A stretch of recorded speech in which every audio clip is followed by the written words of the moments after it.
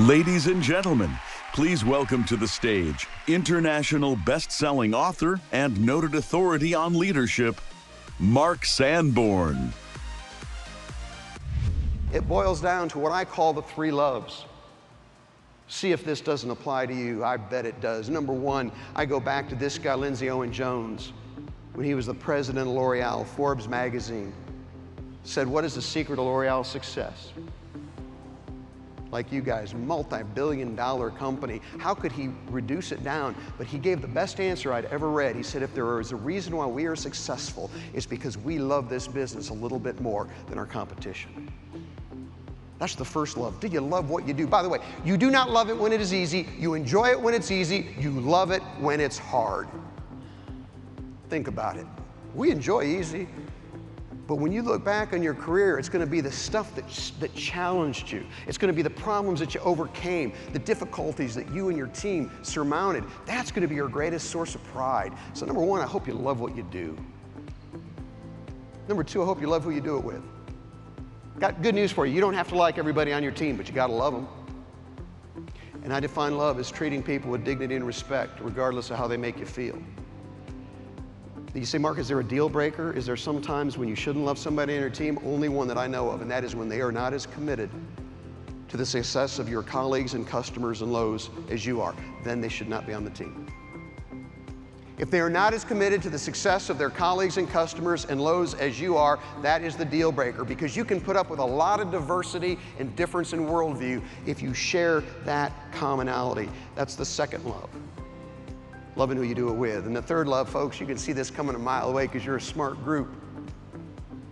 I hope you love who you do it for, the people who could go anywhere, but they chose your store. They chose to do business with you, to give you their time, to give you their money. They walked in. You should love them.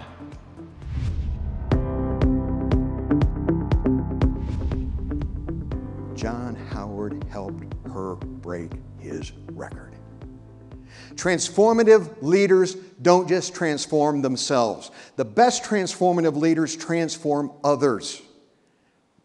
They transform the people they work with. They transform the people they work for. They transform the people who work for them, and they transform the customer, the client, the hospital system, and the patient in the marketplace. And that, ladies and gentlemen, is how the best get better.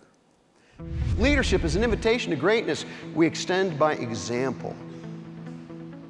It's the ability to work with a leader and know that because you work with him or because you work with her, you are a better person. That's the leadership test. Who or what is better because of you? Is your store, your area, your community, can you see evidence that because of the influence you've had, people have grown, the community has been enriched, customers have been better provided service and help that they need to create their success? You will dominate the marketplace when you can demonstrate to your clients that by choosing you, they will be more successful than if they had chosen one of your competitors. And I don't care what market space you're in. Don't ever confuse ambition with leadership. I don't have anything against ambition. I'm a capitalist. As long as it's ethical and legal, I'm a big fan of ambition. But ambition benefits the person. Leadership benefits the greater good. We live in a culture that is obsessed with fame. Fame is about what you get. Greatness is about what you give. And 20 years later, I remember nothing else about the hotel. Why? Nobody remembers same. They remember different that is valued. And that is the goal of leadership. That's a goal of the Fred Factor is to make same different in a way that people say, that's really cool, and they tell others. I sat in the back of the room and I was reminded, as I had done my research prior to coming, that this is 70 years since 1951, that you've not been imitators or emulators, but originators. And they're going from monitoring to predictive medicine, that you've developed a digital health platform.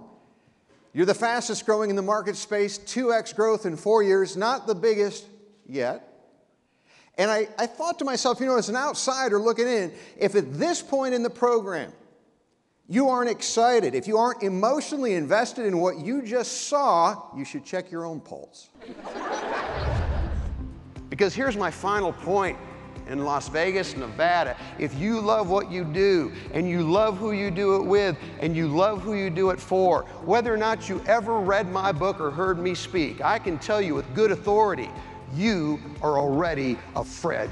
Thank you and Godspeed. Leadership, organizational culture, and customer service have changed more dramatically over the past 24 months than in the past 24 years. Today, leaders need to act quickly and correctly to the new challenges they face. The solution? Audiences want to know what's important now, but they also need to be reminded of what always matters. The principles and fundamentals of good leadership and good customer service are timeless. And I've made it my life's work to teach both the timeless truths and the timely tactics. I've worked with numerous global brands, organizations, and associations, and have delivered more than 3,000 presentations all over the world. I'm a best-selling author of 8 books, and am consistently recognized as one of the top leadership experts in the world. The reason for my success is simple. I have a passion for providing ideas that work in the real world and sharing my expertise in an engaging and entertaining way.